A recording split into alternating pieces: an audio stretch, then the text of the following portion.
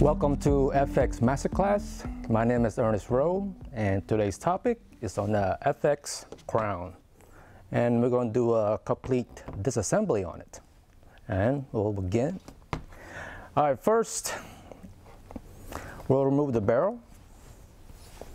You're going to need, let's see here. Can't remember all of them, but there's a 3 mil. There's 2 here. All right.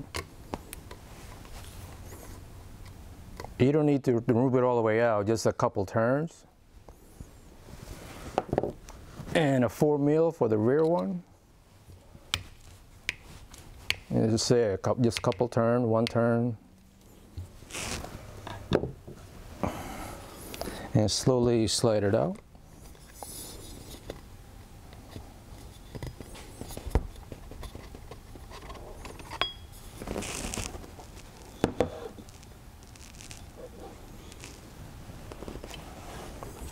And now we're going to remove the power wheel.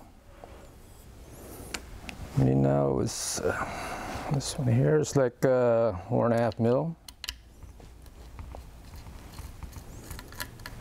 Slowly lift it up and be careful. There's a ball bearing and spring. Usually the ball bearing stays in place. All right, careful not to lose them.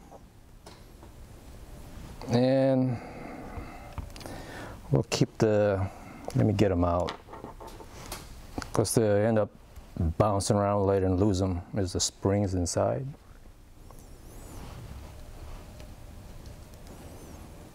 All right, we'll flip it over and we'll remove the safety lever.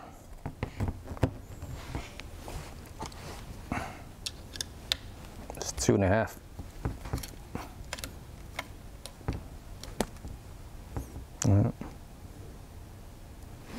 The safety. There's an O-ring here. Usually it stays in place, so in case it almost comes out, push it back in.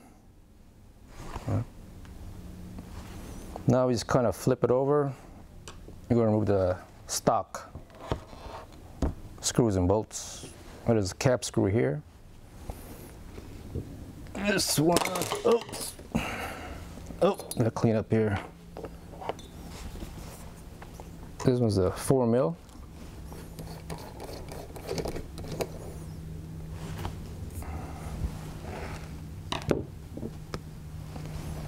And this one is a 3 mil.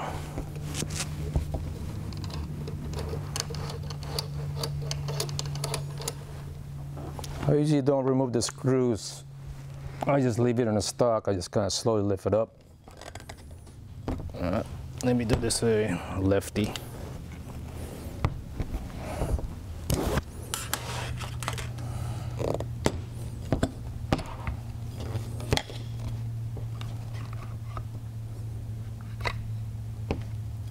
I just keep it upright like this so it keeps the fasteners in place. And we're going to remove the bottle, and it is pressurized. To work on it safe, we got to depressurize it. Let's turn the bottle, let's say 4 or 5 half turns, and you hear a piss. It's a really quick one. Unscrew, remove bottle. Then you get I believe this is 2.5 mil on a reg adjustment screw right here. Just turn it counterclockwise till you hear a leak.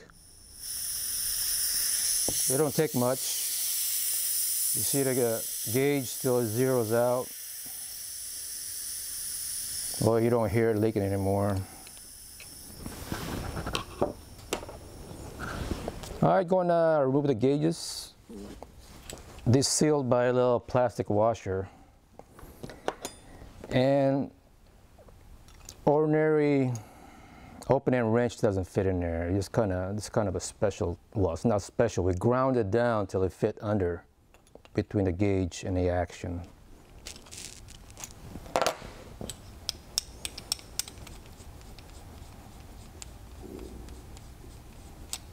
And remove the reg side.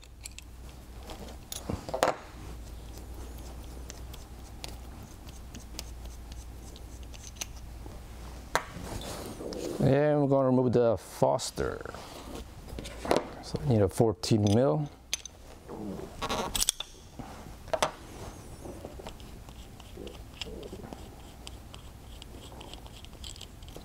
All right, we're going to remove the regulator, adjustment screw in the body.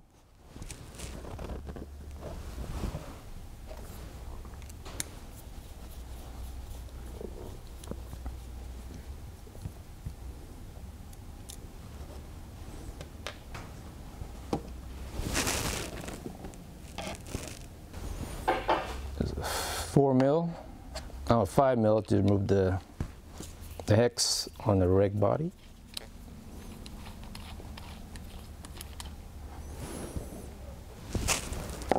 And be careful when you pull it out. Sometime, well, most of the time I see the one of the spring washers are like stuck on there with the silicone. Just kind of remove it. Now we're going to remove the spring washer and the rake piston inside. We need a little tool here to get it out.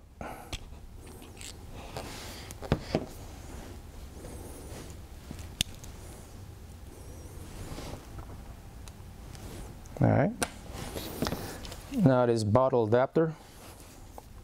Usually they're pretty tight on there. They need to be because you don't want to remove the bottle and just unscrewing out. So you need a 24 mil. Get this off. I think the only reason you take this off is to replace the dowty seal here. All right. Now here is the valve assembly. You're going to remove that. There's the valve assembly retainer. It'll require 4 mil.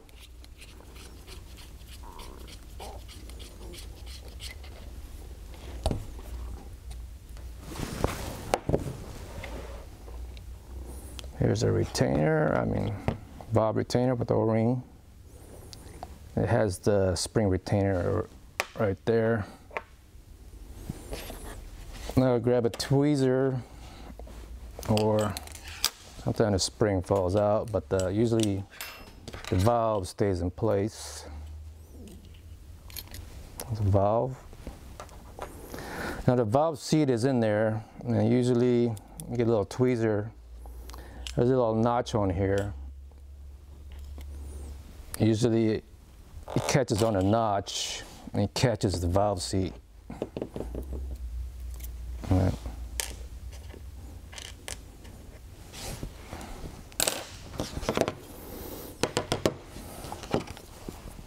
All right, now let's go and remove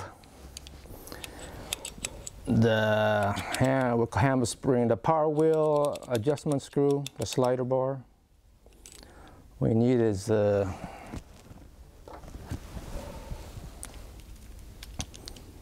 a 1.5 mil. There's a set screw back here.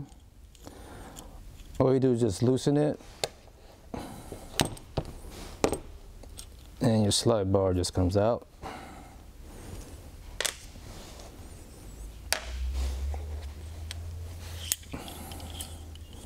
There's your hammer spring adjuster. Well, it is with a guide on there. And here your spring, hammer spring. And your hammer is not going to come out till remove the trigger assembly. What we do is there's 2 pins here we have to partially push out to clear the bore on this trigger plate here. We'll start with the top one. Is on the trigger roll. Don't push it all the way out, just enough to clears the trigger plate bar there. And be careful, hold on to it because there's a spring underneath it. If you don't, you just push it out, not paying attention, it just kind of fly out a little bit. All right.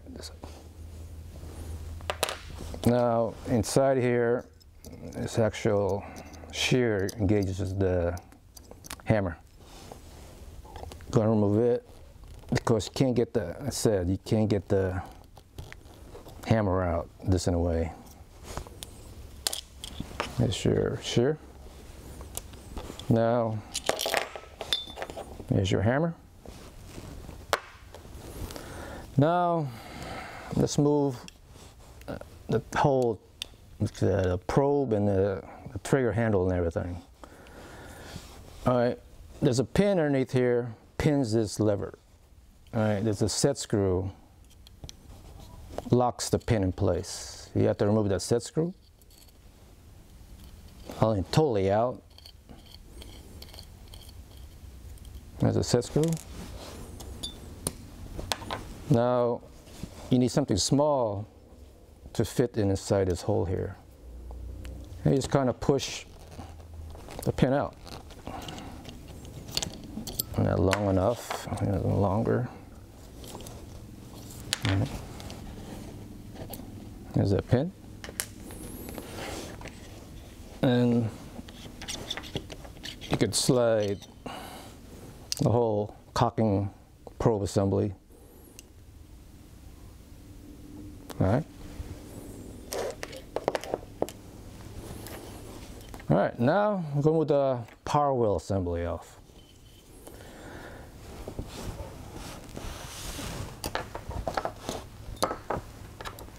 Like on this one, you need a 1.5 mil. Let's say opposite from the wheel. I believe it's the next size.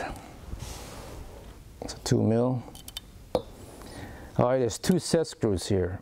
Well, it's called, the first one is the jam screw. Prevents the actual screw that sits on the divot on the shaft of the power wheel. Prevents it from moving. All right.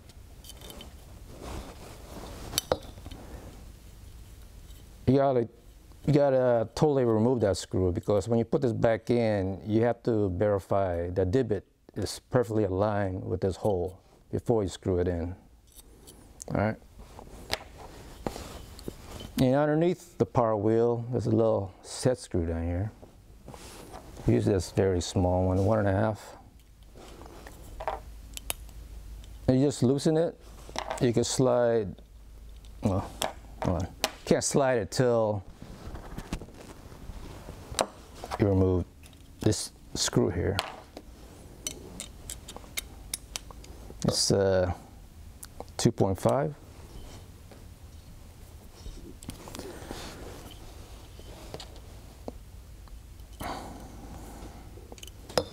Let's put this back on because I can't rotate it to loosen the screw because this shaft is turning. We're just going to bottom it out real quick.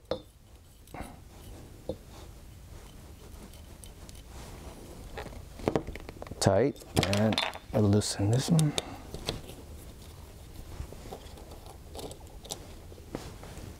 Then your wheel will slide out. Go and back out and remove that screw there. Now you could push it on this side and you'll see it slide out.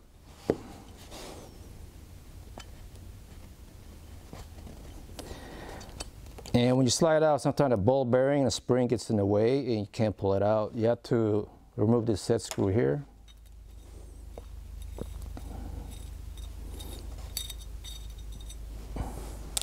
Set screw. And kind of your ball bearing and your spring. Then you can easily remove the whole shaft of the power wheel. All right, you can see a transport, different size transport on there. All right, the only reason to take this out, when you low power, you feel pressure coming out on both sides, and it's time to reseal it.